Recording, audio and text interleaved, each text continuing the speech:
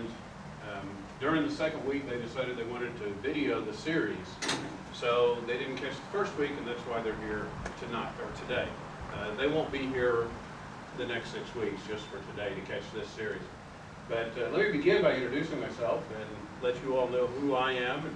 I was born and raised right here in River City and grew up in Asbury for the most part. We moved over to Asbury when I was in 7th or 8th grade and started attending church over at Asbury. Remember that one? Over there? And met my wife over there, and we got married while we were going to school at Oklahoma State University and graduated from there, came back.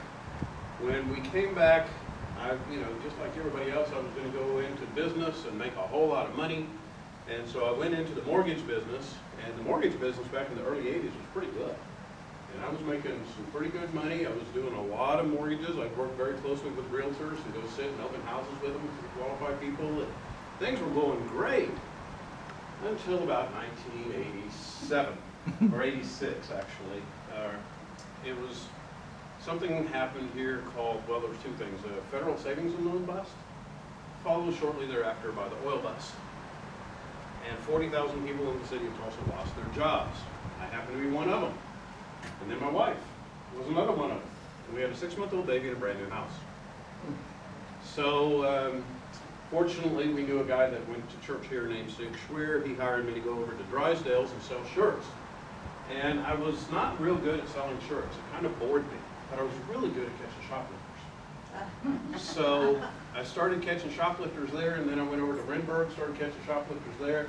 And then there were 2 job openings in the city of Tulsa at the time. One was with the fire department, the other was with the police department. I knew that I did not want to carry a hose for a living.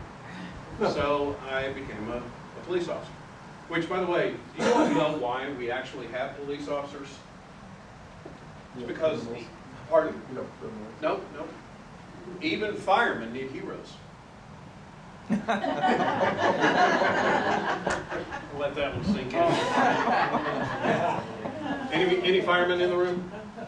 Good. The police and the fire, we have this running joke going back and forth, but let me tell you, when we need the firemen and they show up, we love to see them, and when they need us and we show up, they love to see us. Been on several situations where firemen were out fighting a fire and they started getting shot at. And it's hard to return fire with a hose, that kind of fire. So, there's also, I've been on situations where a police officer was trapped in a car and the fireman showed up with the jaws of life. So, believe me, it's a great deal of mutual respect in this profession. I became interested in apologetics. Now, how many of you were in the sermon this morning? Okay, so some of you heard Tom's definition of apologetic. Apologetic simply means defense of the faith. It is not, I am apologizing for. We get the term apologetics from the Greek word apologia. And that comes from 1 Peter 3:15, where, everybody brought your Bibles? Oh, you got a real one. Wow. Okay, this is out of the NIV, but it says, "But in your hearts revere Christ as Lord. Always be prepared to give an answer to everyone who asks you, to give the reason for the hope that you have. But do this with gentleness and respect, keeping a clear conscience, so that those who speak maliciously against your good behavior in Christ may be ashamed of their slander."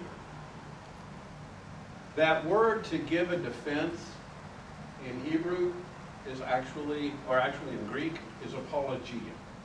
And that's where we get that word, is out of this verse. Okay? So that's what it means to give a defense. But notice that it's not to be offensive. Peter says to give a defense out of love and respect. So we're going to be talking about how do we give a defense without becoming offensive. And we're going to be working on that throughout this series. We're going to give you some tactics, which, by the way, I'm going to also be mentioning some fantastic books that I've read over the last couple of years that I highly recommend to you. Tactics by William Lane Craig is one of them.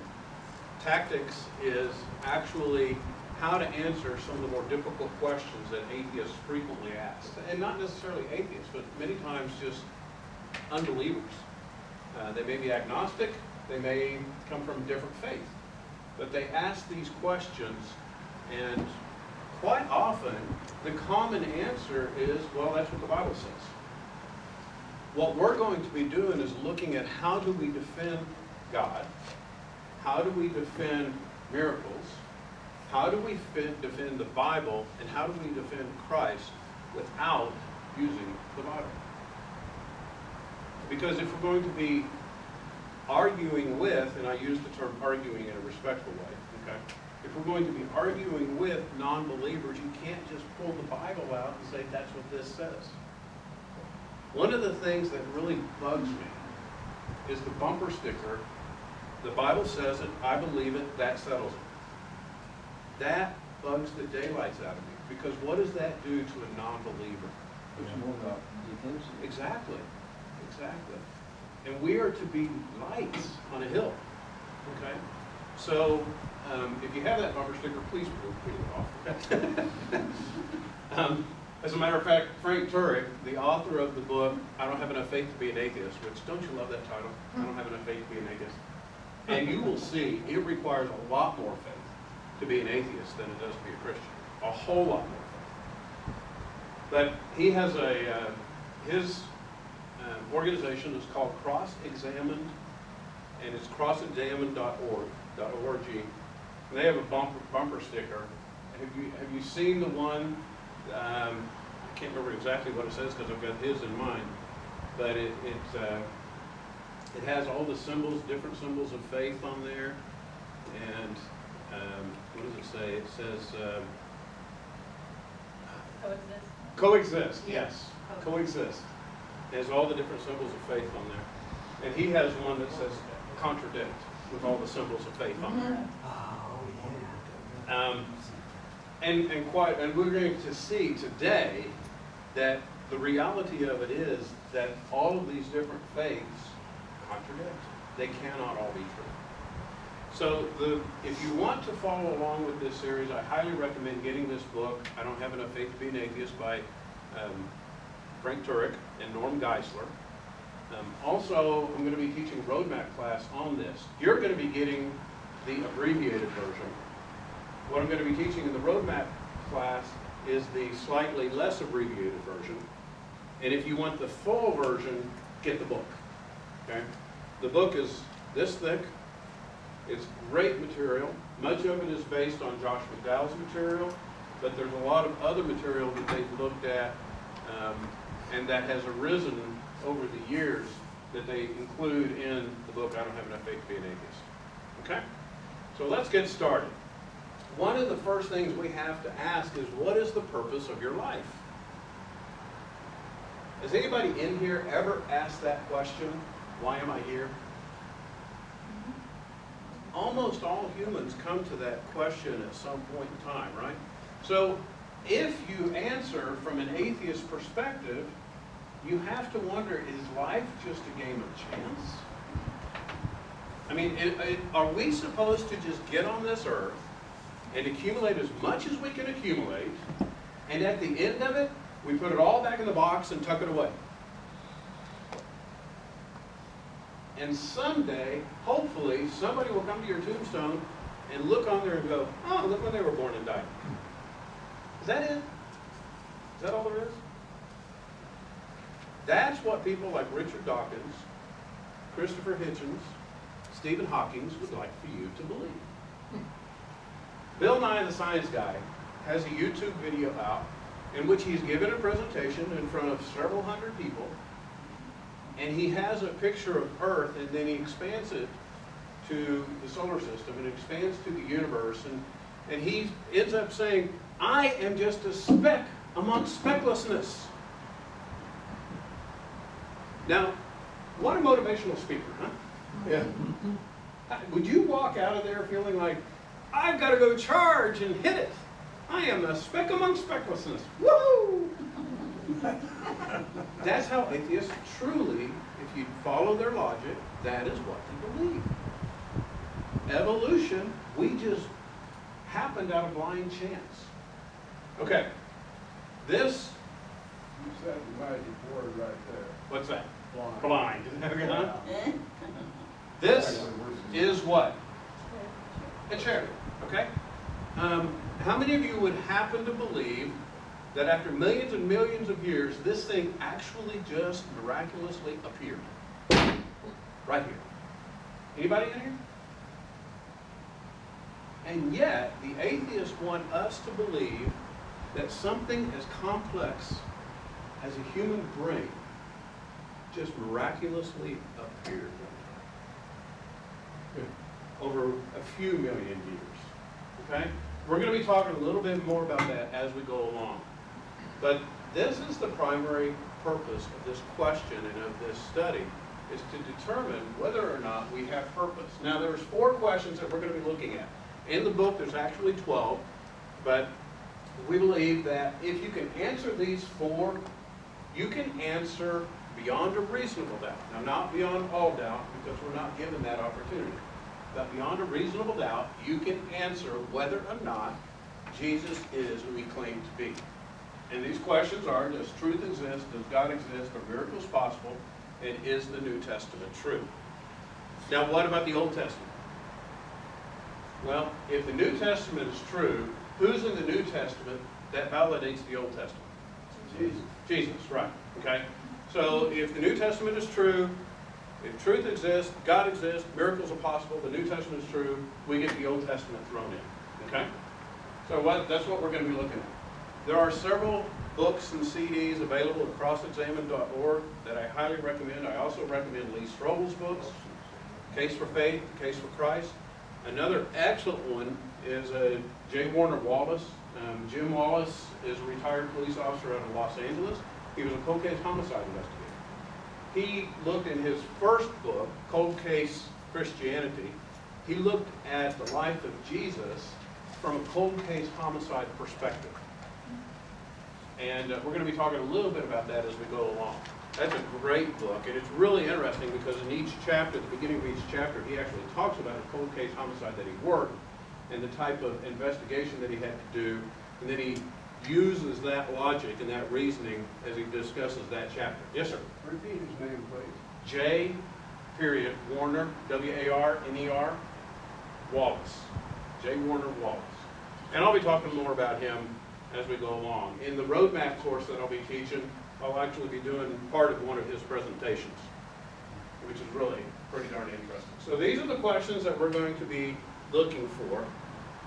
Hopefully we'll have a little bit of time for Q&A when we get towards the end of the series, okay? So, the first one we're going to look at is, does truth exist? Now, this is a kind of an infamous movie that some of you all might remember. You guys remember this guy? Yes. Yep. All right, Tom Cruise's character is standing before, what's his name, Al Capone? Jack Nicholson, thank you. Looks a little bit like Al Capone, though, doesn't it? Tom Cruise is standing before Jack Nicholson, and he's trying to get the truth in testimony. And what does Jack Nicholson respond with? You can't handle it, Right. Remember? Sometimes people just simply cannot handle truth. And we're going to be discussing that too. My brother and I actually got into this conversation the other day. My brother is agnostic, and he and I had an interesting discussion, and he said, there is no such thing as truth. And I just looked at him and I said, is that true?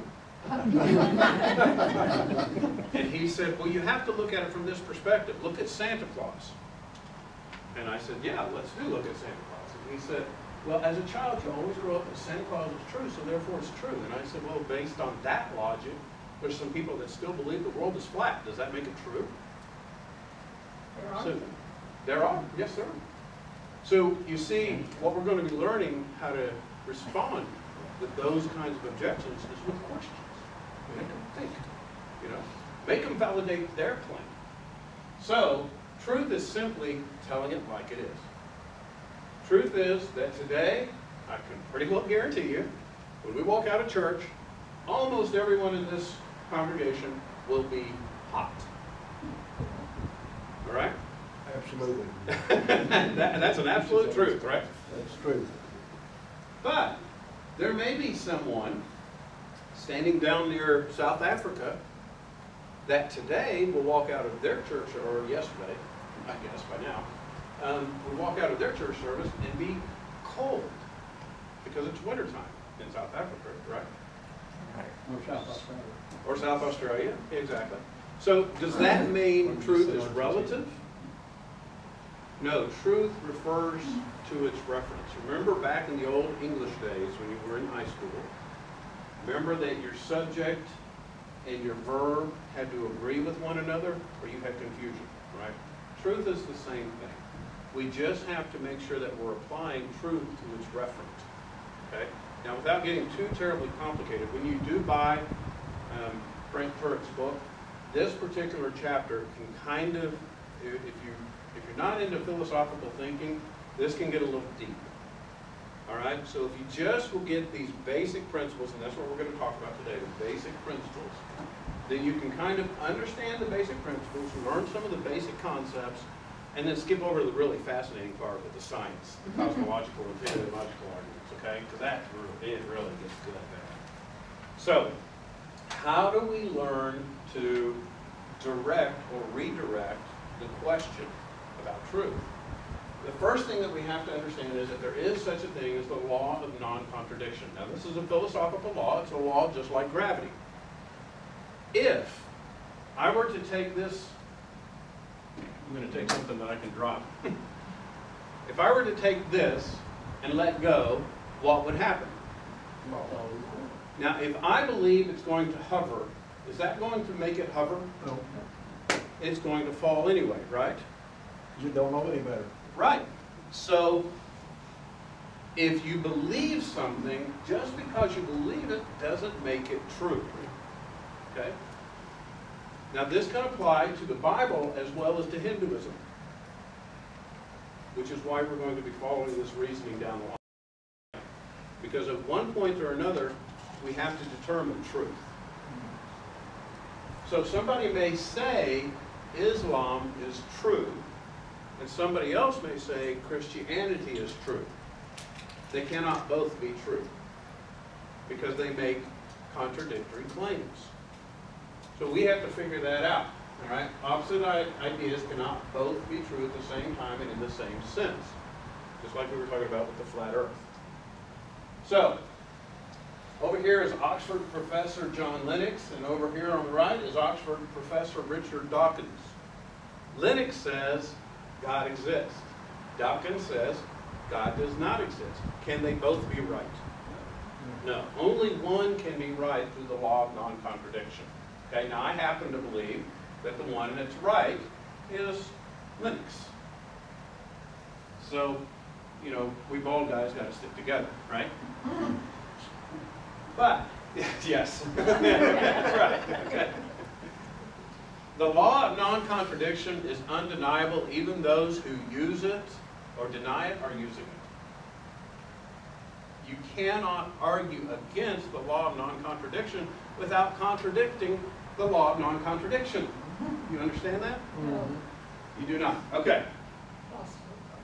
The law of non-contradiction just simply says two opposing ideas cannot both be true. Only one of those can be true. Now, that doesn't necessarily mean that either are true, but let's assume that the earth is flat, the earth is round. One of those cannot be true. All right, that's what the law of non-contradiction is. Okay?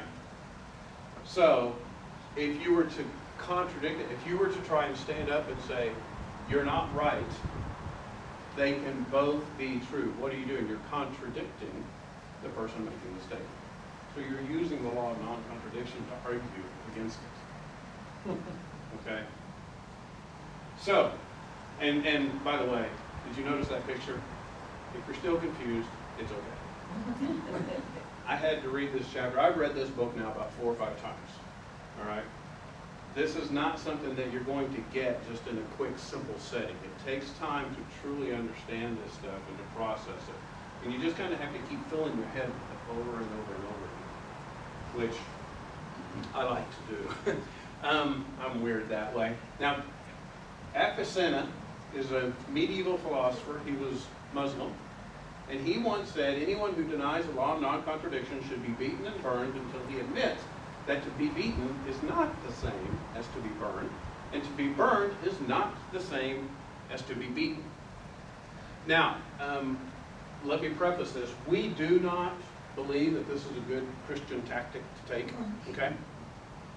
But the point is, beaten is not the same as to be burned, right? There are differences, and you can differentiate the differences, okay? So that's what this Muslim philosopher said was a good explanation of the law of non-contradiction. So, truth is absolute. What that means is truth is true for all people in all places at all times. It is true that we are going to be hot the moment we walk out the door on August the 9th at noon. That's true for all people in all places at all times. Now, if Joseph down in South Africa or South Australia walks out of his church and he's cool on August 9th, then that's true for all people at all places at all times too. Truth, it corresponds to its reference, just like the verb has to correspond to its noun. Okay? So, when we look at objections to absolute truth, one of the things we have to understand is the argument of it. Now, when I was working on my PhD, I was sitting in a upper level course on philosophy and education. The lady teaching this upper level course was from China. She is Hindu. And she had written a book on her own life. And she spent quite a bit of time. She spent the whole first hour of the very first class in our philosophy class talking about how truth is relevant and relative. Okay? Both. Truth is important to understand, but as it applies to the individual. So she talked a lot about how my truth is my truth and your truth is your truth, that if we understand that your truth is your truth and my truth is my truth, we can all learn to love one another so much more. We'll just live one big happy life because your truth is your truth and my truth is my truth. And she went on and on and on and on. And at the end of the class, I couldn't stand it any longer. In our group, we had the occupational education group. The occupational education is a bunch of people that already have occupations. And we're learning how to teach trainers in occupations. So we had a police major, a U.S. Army major. He was a medic that had already served 2 tours in Iraq and 1 in Afghanistan. We had a police chief from Broken Arrow, Todd Westwald. I was in that group. We had people that were in VOTEC. All of us were adults, okay? The other half of the class was from the elementary and secondary education group, all right? Now, I love teachers. Don't get me wrong here. Don't misunderstand what I'm saying. But there's a huge difference when you're dealing with children all the time as opposed to dealing with adults that want to kill you, okay? You tend to learn to think a little bit more critically. And so I'm looking over here at the secondary education and elementary education teachers, and I'm literally watching them in awe of this professor's lecture. They're just spellbound by everything that she's having to say because she's so brilliant and very convincing. And I couldn't stand it anymore.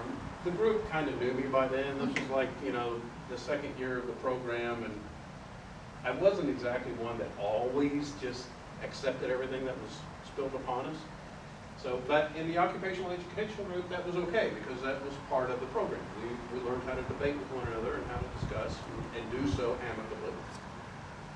So she finished her entire lecture on what the entire semester was going to be about, relative truth, and I just raised my hand and I said, "Ma'am, I've just got one simple question for you. If truth is true for you, but not for me, and that's true for her, but not for him, is that true for everyone? Because if it is, wouldn't that make it an absolute truth?" Do you get that? And that's kind of what happened to the elementary and secondary education teachers. They went, "Hey, wait a minute. If what's true for you is true for you, but not for me, is that true for everybody? Because if it's true for everybody, it's an absolute truth. It's not a relative truth." And that was before I read any of his stuff. But it just didn't make any sense. So that's how we're going to be looking at this stuff. Some people say there is no truth. You can't know the truth. All truth is relative. It's true for you, but not for me.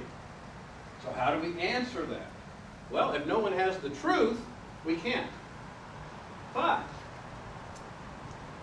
oh yeah, that's the other one. You ought not judge. But you can agree to disagree. Not yet. No? Okay. Not yet. Mystery. Okay, Mystery. you ought not judge. Anybody ever heard that one in here? Yeah. Okay.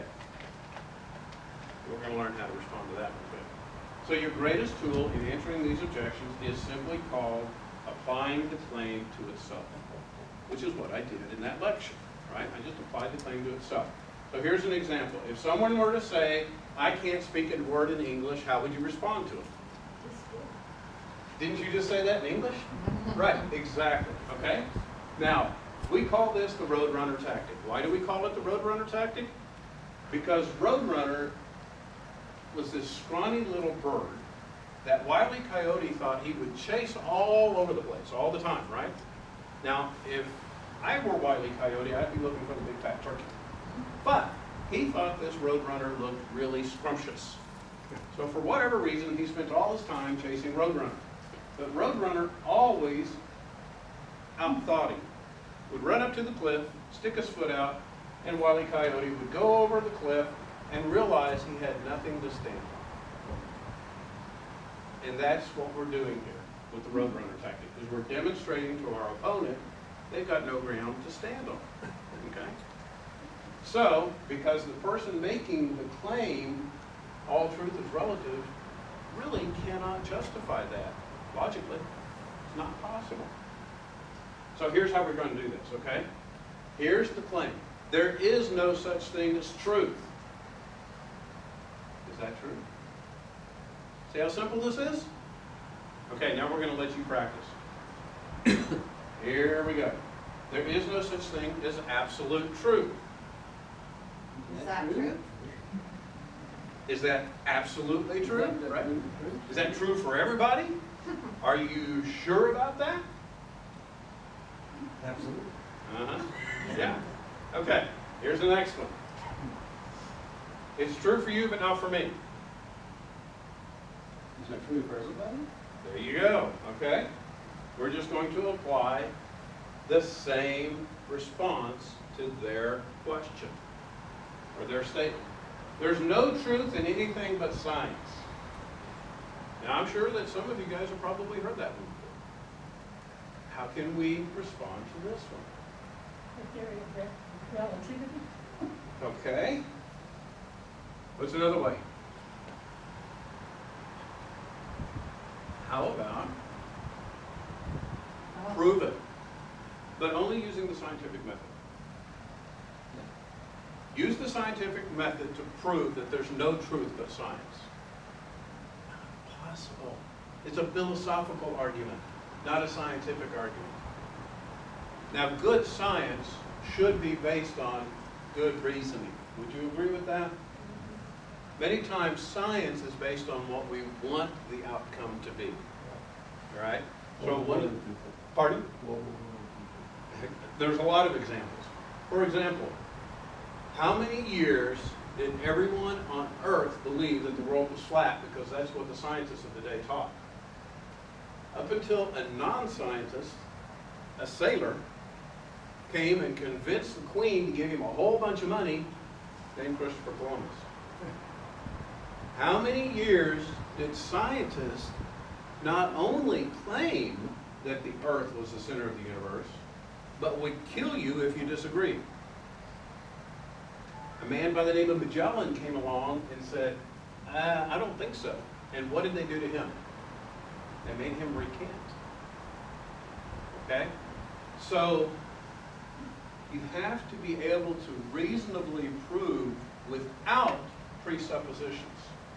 And we're going to be using that tactic as we discuss this topic with non-Christians. Now, Immanuel Kant, how many of you guys have ever heard of Immanuel Kant?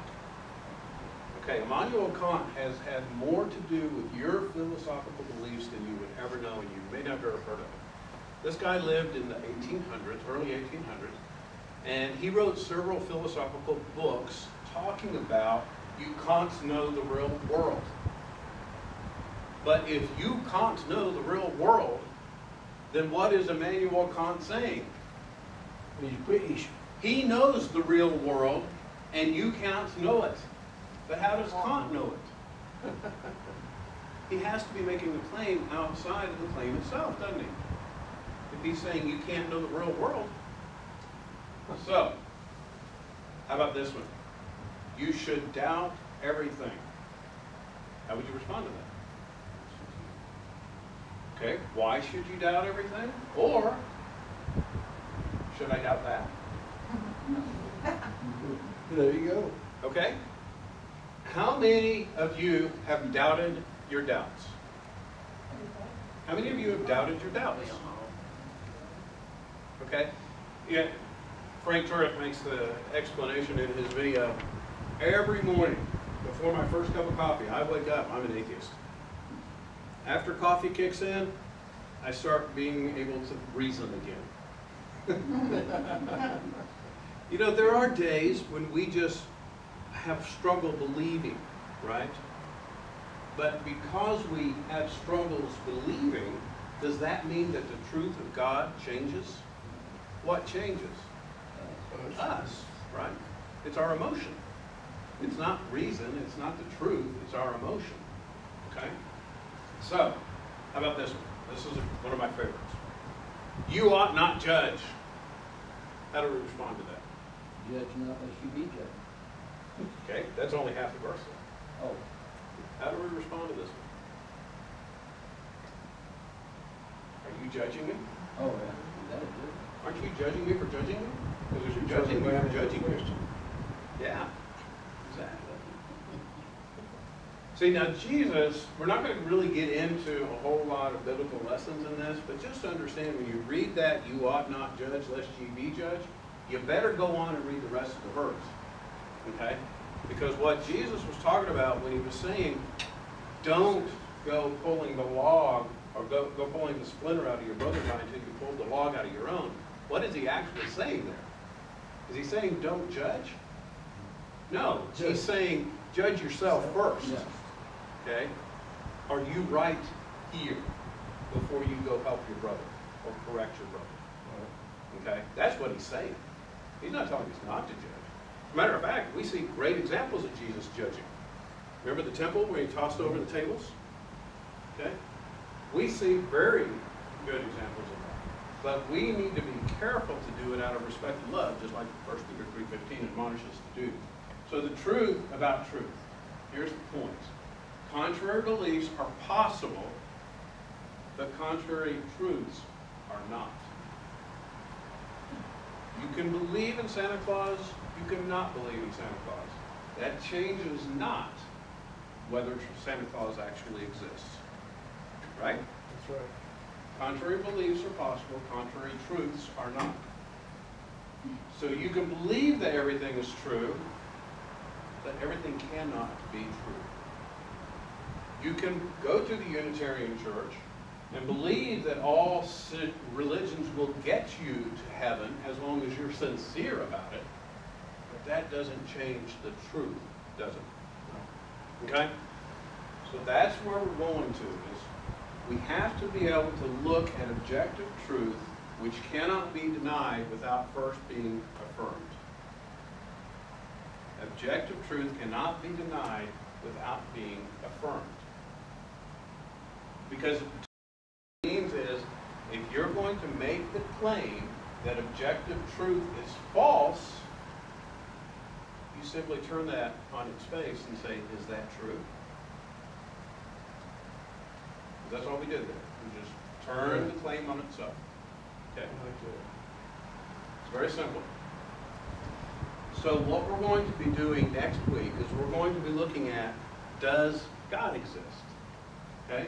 Now I only went into one portion. I only went into one tactic of does truth exist. I looked at the Roadrunner tactic. Now there are several other tactics out there. And like I said, William Lane Craig and Greg Koppel have great methods. So does Josh McDowell and Sean McDowell. Josh and his son Sean McDowell are now writing several books. They have an excellent book on how to answer some of the most difficult questions in the Bible.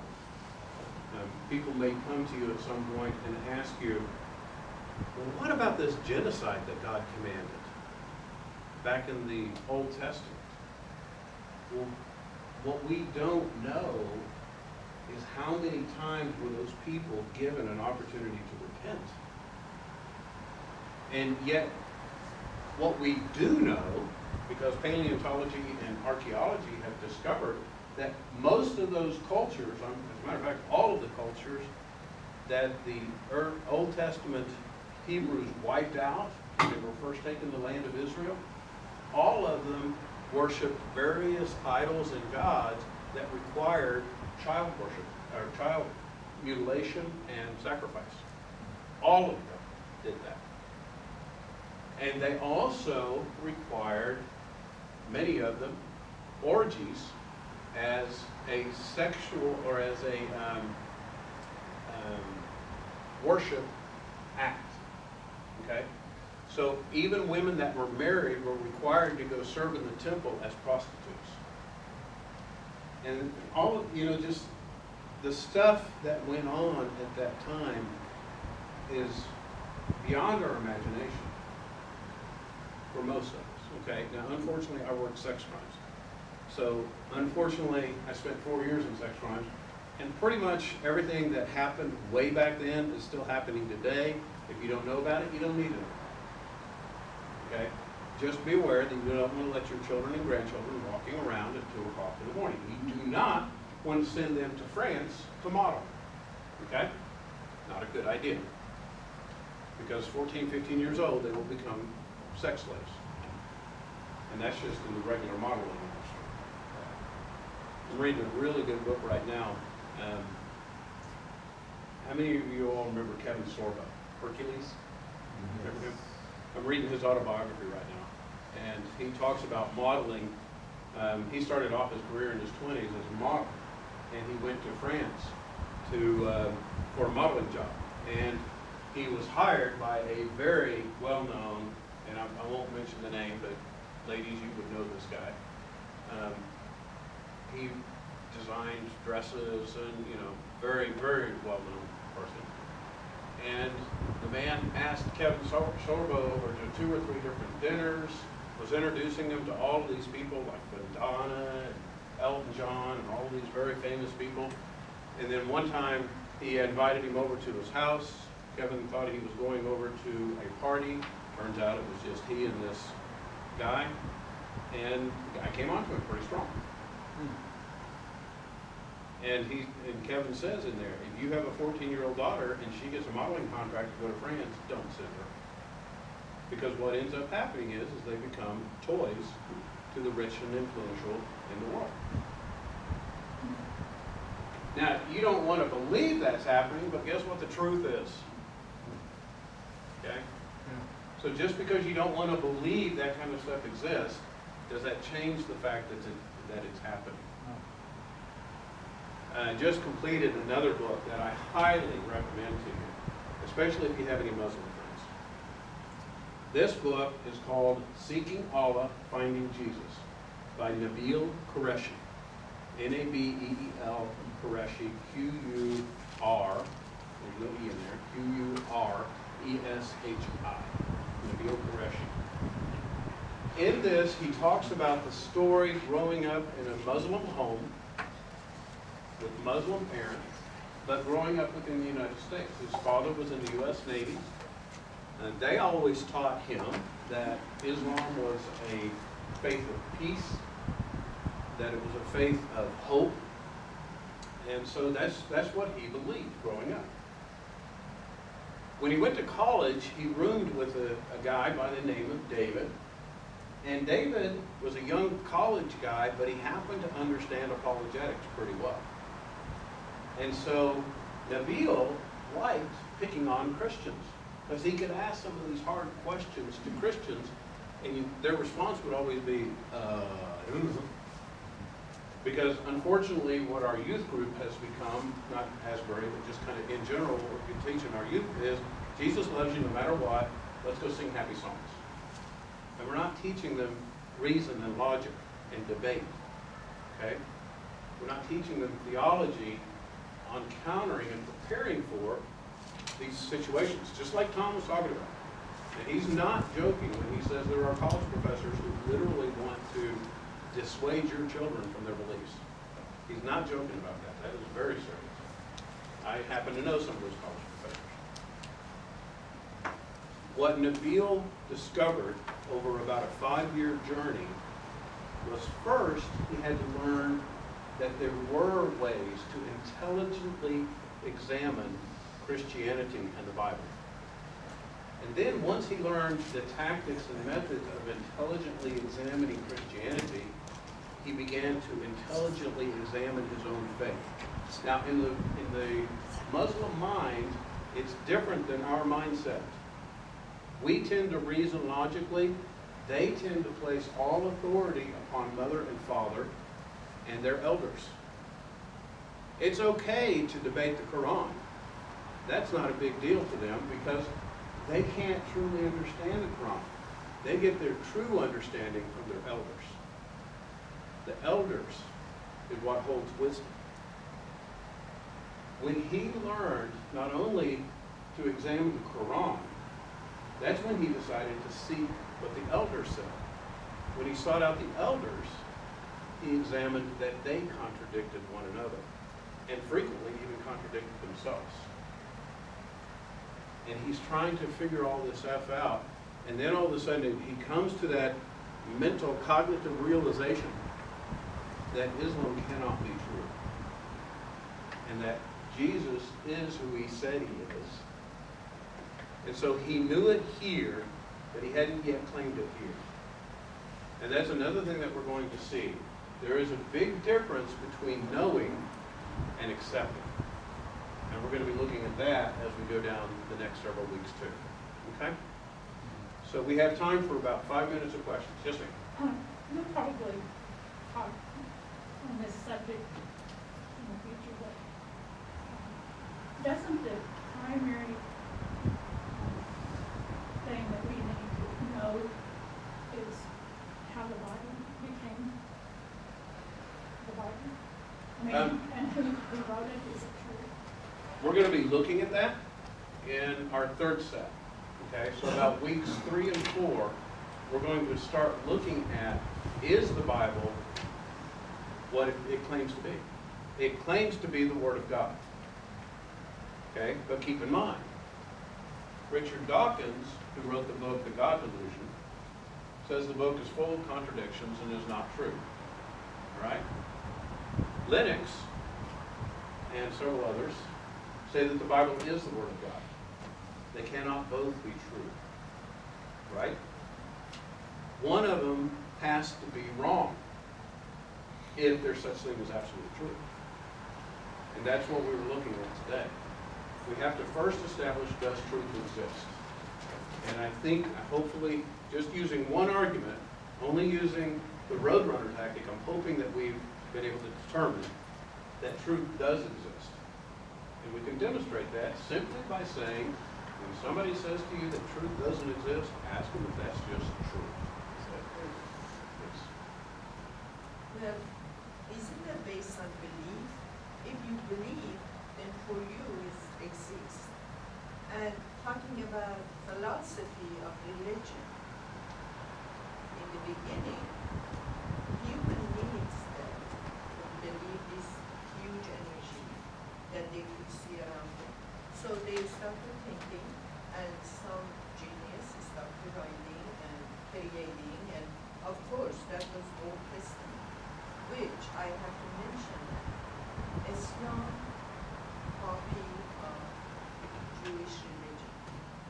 Absolutely. All the tradition, all the laws, all the beliefs. Okay, if you actually go back and read the Quran, read Nabil's book. Read Nabil's book, because he actually breaks that down step by step.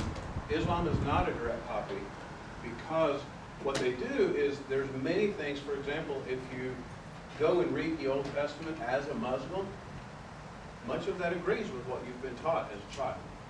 Okay?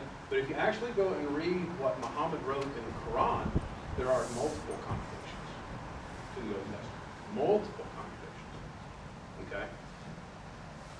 Nabil was never taught as a child that the Quran in Surah 26 actually says to kill the unbeliever. He was never taught that as a child. Because of his type of Muslim faith, that was not part of it. But that's one of the things Muhammad said. There were two different times that Muhammad wrote, and I don't want to get too deep into this, but Muhammad wrote at one point when he was in a city where he was outnumbered, and he didn't want to make certain claims because he didn't want to be annihilated. He wrote several years later, which, by the way, that's another thing about the Quran. The Quran does not necessarily progress in a chronological order, okay? There are sections of the Quran where you're reading one section and then it skips several years and it just doesn't seem to make any sense. Well, it's the order that was like a late Right. thing, so it's not in order. Right, and it just, it gets very confusing. Everything gets segregated in the end and it's all white, but this is more white because it's later and all this other nonsense. Right, right. I'm not kidding, that's what It is very confusing. But that's why they rely so heavily on the so authorities. you tell us about the first early years and the duty later years, that's what happens. Right. So in his later years, he outnumbered many of these cities. So that's when he started saying, you ought to kill the unbeliever. You have to kill the unbeliever. They either convert or they get killed. Okay? So, yes? You just mentioned that Joshua did the same thing when they went to the promised land. You said they killed those people because they were idol worshippers, their religion was to sacrifice the children. It's the same thing. No, it's not the same thing. They Well, were I given. mean, yeah, you believe it's not, but I believe it is. Okay. If you will go in. This one is true. If I'm going to have to challenge you to read that book first. Okay? Read Seeking Allah, Finding Jesus first. That's his belief.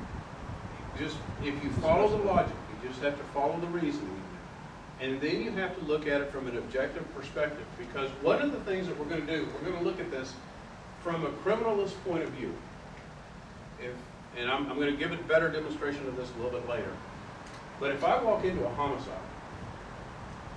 and I've got lying over here on a bed a dead woman, and over here next to the bed, I got a picture that's turned face down. And I pick the picture up and I look at the picture and there's a man embracing the woman. Now as a homicide investigator, if I look at that picture and say, find this man, we've got our suspect. That's called a presupposition. And it can send you in the wrong direction. On purpose. On purpose. In much the same way, if you walk into a religious debate or argument with a presupposition, you can go chasing after the wrong direction. Okay? So what we're learning by looking through this in an apologetic standpoint is, can contradictory truths exist? Can the earth be both flat and round at the same time, just depending on what you believe? No. Cannot be. Islam claims to be the one and only true way to God.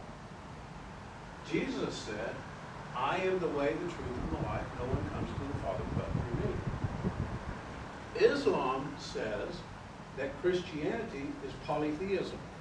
There's no such thing as a trinity. We're preaching polytheism. Christianity says that God can exist in three persons. Not three gods, one God, three persons. Okay? They cannot both be true. Only one. If, and we haven't gotten there yet, if theism is true. Because, and we still have left out the entire argument of Judaism. Okay? But before we narrow it down to Judaism, Hindu, or Islam and Christianity, which is one God, theism, we have to eliminate polytheism and atheism. Polytheism is multi-gods. Atheism is no God. Pantheism is everything's God. Use the force, Luke. Okay? As a matter of fact, Star Wars is all about pantheism. That's literally what it's about. Okay? So, yeah, one more question. We got to wrap up. Yes? Well, also we talk about that's religion that those bad people had, that they had to be killed and wiped off and all this. Didn't Abraham claim that God told him, go and sacrifice your only child? And he took him up there to do it. So here comes, that's a tradition, that's whatever you call it. Probably those people, God told them the same thing. So how should we know? Right. And there's a, that's an hour-long sermon, okay? Tom actually just taught a 30-minute sermon based on it. But a lot of that, where a lot of that tradition comes from is, remember that Abraham, when he first came to faith in God, he wasn't necessarily a theist. He lived in a polytheistic society. And what did he say? I worship the God of gods, right? And in Scripture we read over and over again, he worships the greatest. It wasn't until later that Abraham came to this conclusion that there was only one God. All right? One of those traditions in that day and age was child sacrifice, which, by the way, we still do that today. We sacrifice our children to, and I risk offending people when I say this, but I believe it's totally true. We sacrifice our children to the idols of choice and convenience. But Pretty much defines it. yes, exactly. But what he was doing then, God was demonstrating two things. God was first demonstrating love through sacrifice. That was actually Abraham and Isaac, actually a precursor to Christ, pointed to Christ, that God would provide the land. And God did provide the land through Christ. But he also provided the land for Isaac, didn't he? But it was also a test for Abraham, but in many ways it was a test that Abraham would be expected to do, because the first male child of that time in that culture was expected to be sacrificed to the gods. That was just part of it. Okay? So anyway, there's a whole lot more into that, and we need to be wrapping up. We've got people looking in your window already. So, I got a quick comment. yes. We got a guy talking about atheism, and it, to me, it's very, very sad. This guy, young, he was talking about the opposite. He said he takes his son to a day camp, and unfortunately, it's religious. And I just went, what? You know? And then he has to debrief his son every day. I'm just pray that that child is not totally free, and he is associated with people that are religious. One question to ask people at the beginning of a discussion, whenever you're getting into a discussion, and we could probably sit and have a nice long discussion about differences in philosophy and religion and so forth. But the first question you need to ask someone is, if I could demonstrate to you that Christianity were true. Well, actually, let me back that up. The very first question you need to ask someone is, can I ask you a spiritual question? That's the very first question. Can I ask you a spiritual question? If they say no, what do you think about the football game last night? Literally, move on. Don't go there. Don't argue with them. Respect and love, right? If they say yes, if I could demonstrate to you that Christianity were true, would you become a Christian? If they say no, wait a minute. I thought you were a beacon of reason and truth.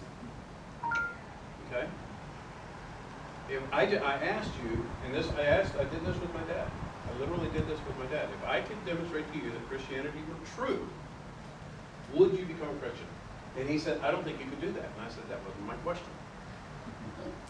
My question was, if I could demonstrate to you that Christianity were true, beyond a reasonable doubt, not all doubt, beyond a reasonable doubt, would you become a Christian?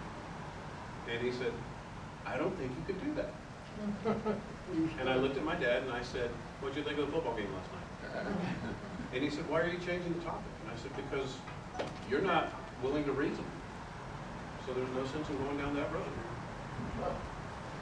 And just left it, you know? It's kind of like I've literally sat in the patrol car trying to share the gospel with a drunk. There's no reason. Okay? Don't even go there. I mean, this, you know, so thank you guys so much. I've enjoyed it.